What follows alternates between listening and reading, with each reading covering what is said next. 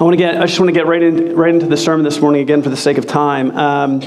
Appointments of elders, these kind of like family moments in the church, I think are great times to reflect on what the Bible has to say about the leaders and the servants who are in the church. And what is the relationship between the church and the elders, and between Jesus and the church and the elders? And how does that look? 12 years ago, I heard a sermon by a man named Greg Haswell, and he taught on this, and it permanently changed my understanding of what it means to be a pastor. In fact, the language and vocabulary from that teaching is still what I use to describe my vocation as a pastor, which I've been a pastor now for about 11 years. And so I want to share some of that with you, and I want to build on some of the things that he said with the goal that we leave this morning with a richer, more Christ-like understanding of the relationships between Jesus, the church, and those who lead and serve her. So I'm going to read from Ephesians 4, starting in verse 4. There is one body and one Spirit, just as you were called to the one hope that belongs to your call. One Lord, one faith, one baptism, one God and Father of all, who is over all and through all and in all. But grace was given to each one of us according to the measure of Christ's gift. Therefore it says, when he ascended on high, he led a host of captives and he gave gifts to men. And saying he ascended, what does it mean but that he had also descended into the lower regions, the earth?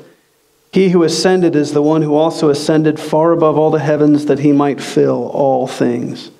And he gave the apostles, the prophets, the evangelists, the shepherds and teachers to equip the saints for the work of ministry, for building up the body of Christ until we all attain to the unity of the faith and of the knowledge of the Son of God, to mature manhood, to the measure of the stature of the fullness of Christ, so that we may no longer be children tossed to and fro by the waves and carried about by every wind of doctrine, by human cunning, by craftiness and deceitful schemes.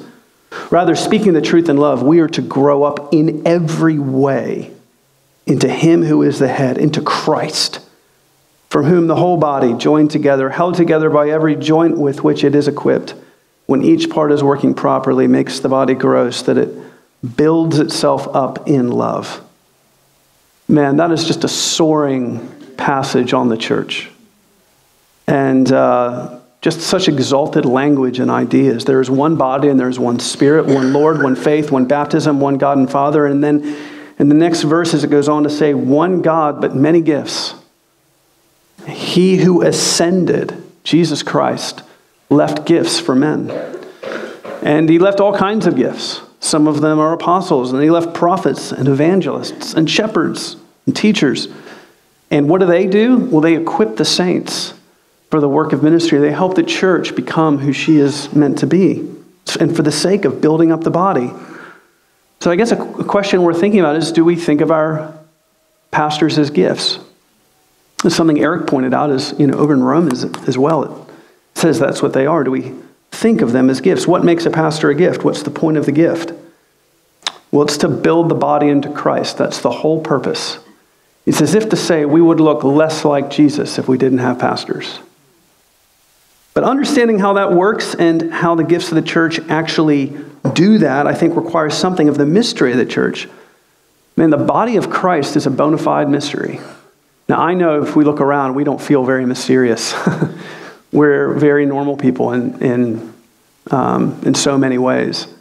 But in Ephesians, earlier in this same letter in Ephesians, Paul says that the mystery hidden for ages in God is revealed in the church. The mystery of God is revealed in the church. And what is that mystery? Well, later in Ephesians 5, so you skip ahead a couple chapters, Paul comes back to that. He's talking about marriage. He's talking about what happens between a man and a woman. He says, by the way, this mystery is about Christ and the church. The heart of the mystery is that God wants to be united to people. God likes people. And the plan was not merely for Jesus to wear flesh, although that's a huge part of the story, isn't it? I mean, God likes human beings so much, he became one. But the plan wasn't for Jesus just to wear flesh, but to be united to all flesh. Ephesians 4 says that he's going to, fill all things. 1 Corinthians 15, that great passage on the resurrection says, one day God is going to fill all in all. We have yet to understand what it will be like when God fully unites himself to all flesh. It will be extraordinary. That's the mystery of resurrection life. It's astonishing. And the language of that coming together, the language of that union, again, is of the most intimate kind. Where Paul really explains it in Ephesians 5, he says, look, it's the best way to think about it is to think about what happens between a man and a woman. It's an intimate kind of union. It's a bridal and a marital union. The church is a bride waiting for her husband, and he is waiting for her. I've been studying in Genesis, and I read something that just so grabbed me. Genesis, the story of creation in Genesis 1 and 2 is remarkable, especially when compared to other creation stories from the ancient Near East. There's many things about it that make it kind of radical, but some scholars say the most radical thing about the Genesis story compared to the other ancient creation stories is that there is no female deity. There's no female God. There is no consort for Yahweh. So if you're reading the Old Testament as an ancient person, you read it and you're kind of wondering, where is the bride of God? And then in the New Testament, you find out she is us. The mystery is that the Father is finding a consort, a loving bride for his Son, and seeking her out and preparing her. And so the task of the church is to be the bride, to become what the Father has called her to be, and that is the point of the gifts. Now, there's a lot of metaphors in the Bible, word pictures, we need them all. The bridal metaphor is astonishingly big. And it exists in more places than we realize because we are not always familiar with Jewish wedding customs. And so there's actually many more allusions to bridal pageantry in the Bible than we realize. We may not even think of pastors in the context of bridal imagery, but I think that if we do, it will shape how we think of them and how we think of how they serve us and lead us. I think they speak to moments like we're having today. So I want to just briefly explain a little bit about how, in the times of the Bible, how ancient Jews would go about the process of getting hitched, how they would covenant together in marriage. So when a young man is getting married, his father would often send out servants to go find a bride. We actually see that's in the Bible. Abraham sends out servants to find a bride for Isaac. And the fathers would then make arrangements, and they would get the young man and the young lady together, and of course they'd be chaperoned, and if everything's going well, the fathers would say, let's get them married. And so a price would be set, a bride price, and the father of the groom would pay, because in those days it was, the sons would contribute to the wealth of the family, and so the father of the groom honors what the father of the bride has done by sacrificing and preparing this young lady for his son. So the bride price would be paid, and then there would be an engagement supper, and that supper is an engagement supper, but it was considered as binding in their day as marriage is considered in our day, which is why, you may have wondered, why does Joseph talk about divorcing Mary when they're only betrothed? It's because the covenant had actually been established, even though it was merely an engagement or betrothal kind of covenant. And so the supper was where this would happen, this supper. And so there's a bit of formality. The groom would take a cup of wine and he'd offer it to his prospective bride, and she would receive the cup from him and drink of it. And that was part of the ceremony in which it was her way of essentially saying yes. So you see what happens at the Last Supper when Jesus takes bread and then he takes the cup. And then he gives it to his disciples and he says, this cup is the cup of the new covenant in my blood. The covenant is made today. And they drink of the cup. And then the bridegroom, after the ceremony is over, he would go away and he would, leave gifts for her. And of course we know that Jesus left for us the premier gift, the deposit of the Holy Spirit, right? And then after this ceremony, this engagement ceremony, the bridegroom would go away with his father and he would go to build a house, or in some cases he would just build his house would be like an extra room on his father's house. And they would go away, and this process could take, up to a year. And it was only when the father, the father was the one who said when it's ready. The son is antsy. The son's ready, probably a little too quick to say it's good. The father is not under that kind of pressure. And so it's only when the father says, that the son can go back and marry his bride. So Jesus says, I go to prepare a place for you. In my Father's house, there's many rooms. And no one knows when I'm going to return except the Father. It's the Father's timing. It's his choice.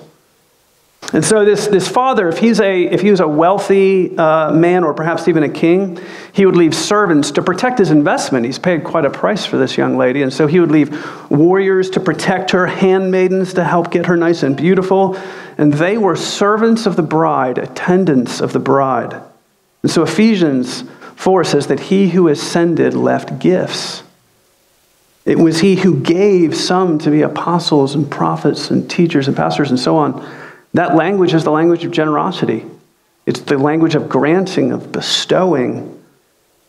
And so Jesus is saying, look, I'm going to give you gifts who are going to help prepare you. They're going to help you get beautiful for my return.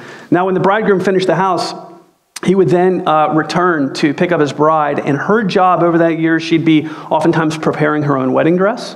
She'd be putting her dress together, getting herself ready, and there was this kind of a fun custom that oftentimes when the bridegroom would come back, he would come. It would be a surprise, and he would often come at night. He would come kind of steal his bride. Bride stealing was this kind of in a fun way, and the whole town would be in on it. And so nobody knew he was going to come, but when he would come, those on the outside of the town would make a big racket and let everybody know that he's coming. And then, of course, all the handmaidens would have to come out with lights, right? Because this is like, first century Israel, and they're not street lamps. So, it's dark. And so they come out to kind of light the way. And so Jesus gives us the parable of the virgins and says, you servants, will you be ready when I return? Will there be oil in your lamps when I come to fetch my bride? And so we know the metaphor is not hard to understand, right? Jesus is the bridegroom, the church is the bride. These attendants, who are these attendants, these warriors and handmaidens? Well, they are every person who stands up to serve the bride. That's pastors and that's teachers, that's Sunday school teachers, that's all of us. But that is probably I think the best way of thinking about what pastors are. They are attendants of the bride. Leaders, yes, but Eric and I were just talking about that. Leadership is a good word, but there's a better one. Servants. That word comes up in the New Testament over 100 times. It's what pastors do, is they're tasked with serving her, preparing her.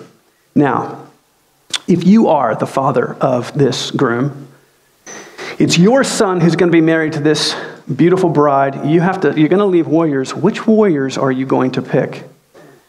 Are you going to send your 10 most handsome, most available, most strapping young lads? Are you going to send your 10 most charming?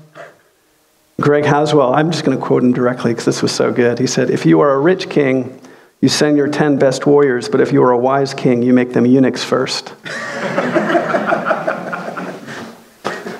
Because the eunuch, what is the role of the eunuch? It's someone who cannot take pleasure from someone else's bride. So the groom can say with confidence to his bride, listen, my father has sent servants, these eunuchs and these handmaidens, they're here for you. I want you to listen to them and obey them because they're here to help you. And if they get out of line, by the way, they're going to answer for that. When I come back, they're going to answer for that. And then imagine he pulls the eunuchs aside. What do you think he says to them? What kind of charge? What kind of warning? 1 Corinthians 4 says that those entrusted with the charge must be found faithful. And we live in an age where there has been some unfaithful servants in the church. And I know many of you are intimately familiar with that kind of thing. We live in an age of pastoral abuse. Many attendants of the bride have abused her for their own benefit. What will the bridegroom say when he returns? What kind of darkness is reserved for those men and women who have abused the bride while whispering in her ear, this is what the bridegroom really wants? Now, those who've been given a responsibility must prove faithful, and they're going to give an account. Yeah. So I think this metaphor of attendants and eunuchs is a helpful one. And good news, Pat, where's Pat? It's only a metaphor. There will actually not be castrations after service. There were other jokes, but I feel like I may be getting on thin ice. So I'm going to move on. I want to extract just a few principles from this metaphor this morning.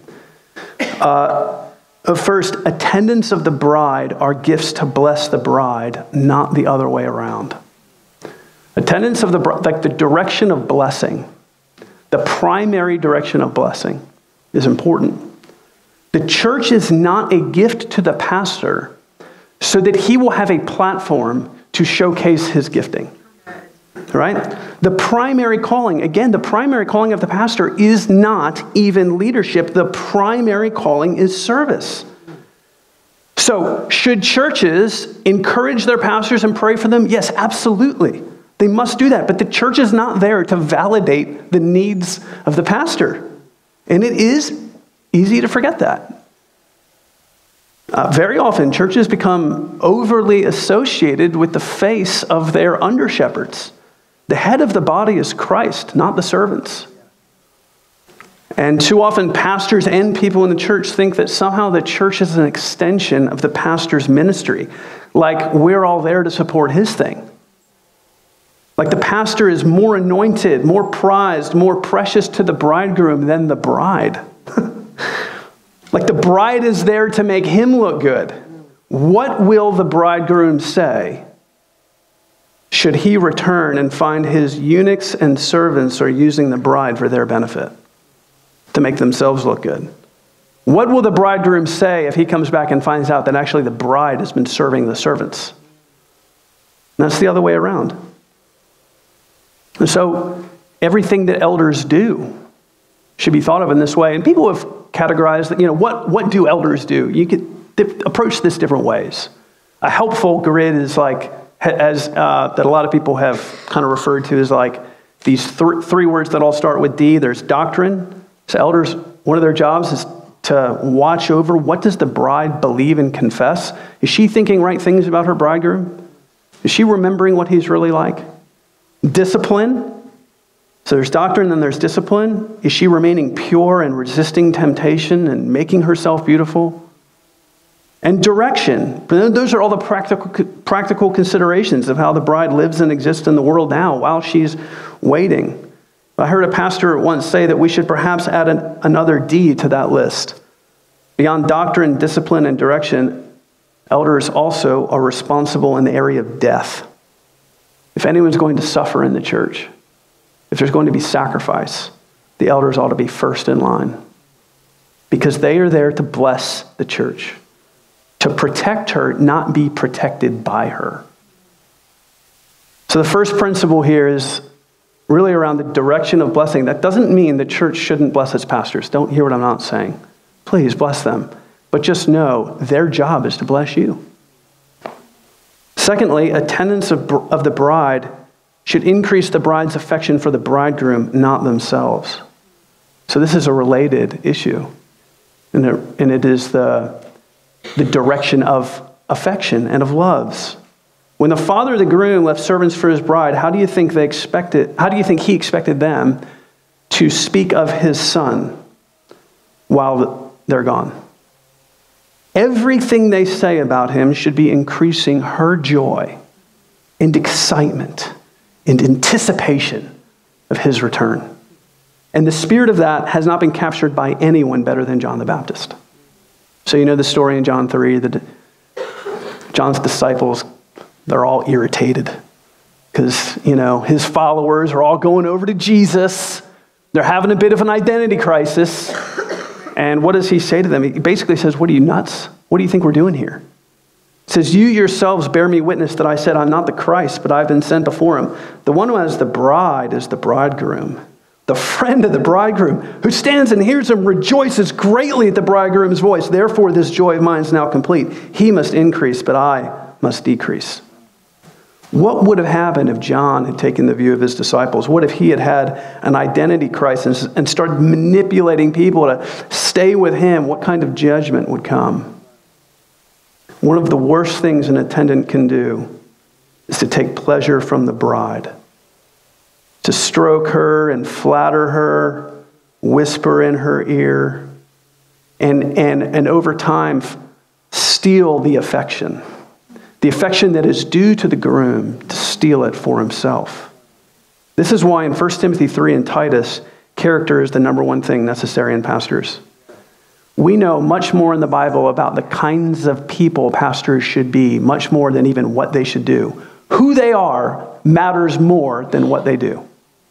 Their character is paramount. I'm not saying what they do doesn't matter, but nothing is more important than character, because it takes a lot of character not to steal affection when you could. They must take on the role of spiritual eunuchs. They must resist the temptation to take the praise due to Jesus and invite it for themselves, and it is very hard to do. You know, I am a pastor, and I'm not a pastor in this church, but I'm a pastor in another church, and this is hard. There is nothing more spiritually dangerous that I've ever done than preach, I think. Every Sunday that I go to preach, and I did it this morning, I pray some form of a prayer while I look to the Lord and say, I know I'm supposed to do this only to make you look good, and I'm not supposed to care what people think about me, but I don't know how to do that. If you don't help me, I'm going to do this for the wrong reason. But if you do help me, I'll do it for you. It's hard work. It takes character to not steal affection when you could. So this doesn't mean you shouldn't encourage your pastors. No, you should, but encourage them in the Lord. Encourage them in the Lord. Listen, I don't need to hear people tell me that I'm a great preacher, and I don't know that I'm a terribly great preacher, but I don't need to hear that all the time. In fact, I would say that's the kind of thing it's probably not good for me to hear, but I can't hear enough that God uses me to make other people love Jesus more. That's great encouragement. Hey, pastor, hey, Pat, you make me love Jesus more. Man, that's a gift. The third principle is really just, again, around the reason for these gifts. And it is this: the reason the Father has given gifts to the bride is to make the bride ready and beautiful. The reason you have pastors is for the sake of your beauty. Or we could use the word holiness. They're the related ideas. They are here to make you holy, to make you happy and holy in the Lord. That's what we're doing here. It's what it's all about. Revelation 21 is this great passage speaking about like the end of time, and you know, it's got this idea that everything's going to be made new, and we all love that. Everything's going to be made new. But you know what's interesting? That that's actually not the climax. That's not the main point of that passage, and we don't have time to read the whole thing. So in the context of everything being made new, this is what happens in chapter 21, verse 9. Then John, this is John, his apocalypse, his vision. Then came one of the seven angels who had the seven bowls full of the seven last plagues and spoke to me, saying, "Come, I will show you the bride, the wife of the Lamb." The renewing of creation is the backdrop for the revelation of the glorified church. I mean, in a wedding, what is the most significant moment of a wedding? When is the moment where everyone stares, stands, and gawks? So at my wedding, Kimberly and I had the great fortune of getting married in, frankly, probably one of the most beautiful chapels in America. Crazy story. Whole thing is made out of Florentine marble. And my cousin was the wedding coordinator, and she was responsible for hearing the cue in the music so that Kimberly would come down. And I trust she will never hear the audio recording of this.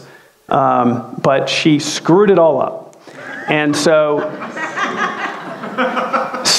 you guys remember this? So I'm standing at the front and everyone stands, and like 2 minutes go by and Kimberly does not come out. Now 2 minutes does not sound a long time to you. But in that circumstance, I aged years.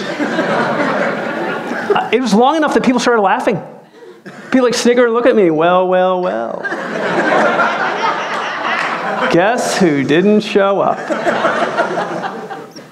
This is the moment everyone's waiting for. We're in a beautiful, beautiful chapel, but everyone came to see her.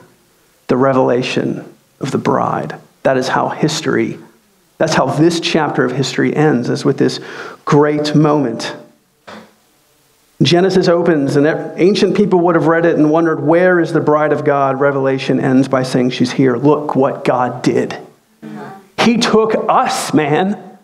normal, everyday people and transformed all of us into the most beautiful thing that angels have ever seen. Second only to the beauty of Christ.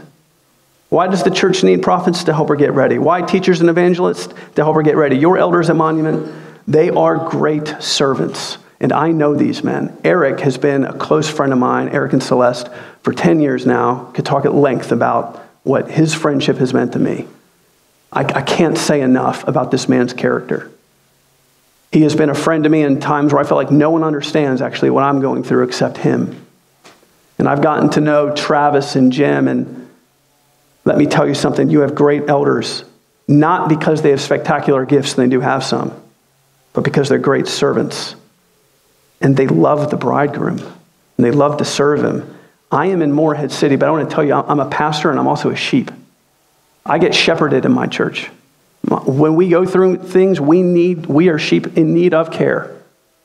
And I'm telling you, I would happily be a sheep in this church. Happily. Are you a happy sheep in this church? When do you let your elders serve you? Do you make it easy on them? When they call for a fast, which is for your holiness and beauty, do you participate? Do you say yes? When they start a ministry and they ask for people to volunteer, do you cheerfully use your gifts and do you serve? Look, this romance, this mystery of the ages, the union of the Christ and the church, it's worth all things. It's worth your life, man. It's worth everything you have, your time, treasure, and talent, because the bride price has been paid in full. Amen. It's been settled. Amen. Why would we not give the little we have considering what's been given for us? Right. What is the bride price? The death of the groom. The Father is so committed to you that he said he would pay any price, including the death of his Son. So when you blow it and in your sin, you think, oh my gosh, I'm tarnishing the bride. Do you know what the bridegroom says to you? And I'll close the sermon with this. I read this in a book, and just kind of imagining what Jesus as the bridegroom would say to his bride when she blows it and fails. You might say something like this, I'll pay the price for you and drink the cup with you and go to prepare the place for you. And if you happen to stumble in the year that I'm away, I'll just forget it. If I hear while I'm building the bridal chamber that you are not waiting for me, but had even given your love to another, I will just forget it. And if you try to break my covenant, I will not let you break it. I will not allow for it to be broken. Beloved, I will pay for your sins. All myself. And praise God, he has. Praise God, he has. Every day, you have the opportunity. You have the opportunity to become beautiful again. And there is nothing that you have ever done in your life that Jesus didn't know you were going to do ahead of time. And he paid the price anyway. And he has no buyer's remorse. He loves you, beloved. He loves you. And there is nothing that you will do with your life that is better than being a part of the church and helping her get ready for her groom. Amen.